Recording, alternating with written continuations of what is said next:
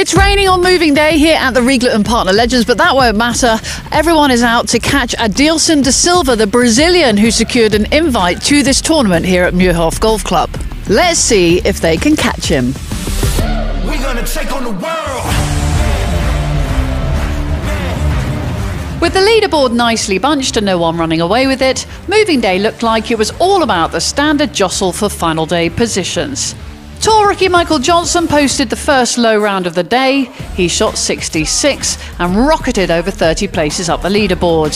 He was then matched by Rafael Gomez of Argentina and Spaniard Juan Quiros, who felt he had more to give.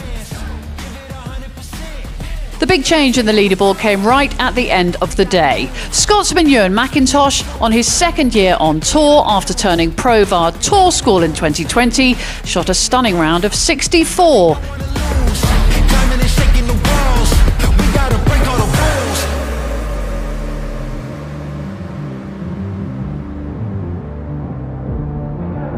It's a great score, I like it, but yeah, I said to the other guy, it doesn't really mean anything at the moment. I wake up tomorrow, if I think clearly, then I'll have a chance to win.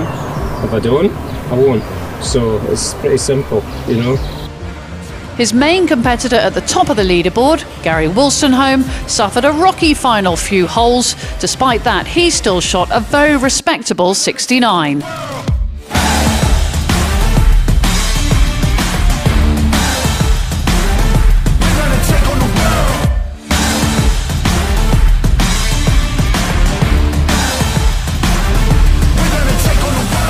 McIntosh will take a 3-shot lead into the final day at Murhof.